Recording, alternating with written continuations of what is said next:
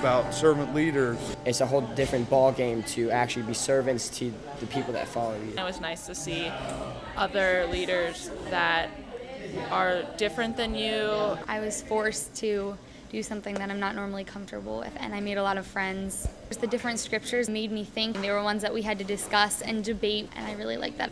I think my leadership style is cooperative. I don't want to boss people around. I want to hear what other people's ideas are.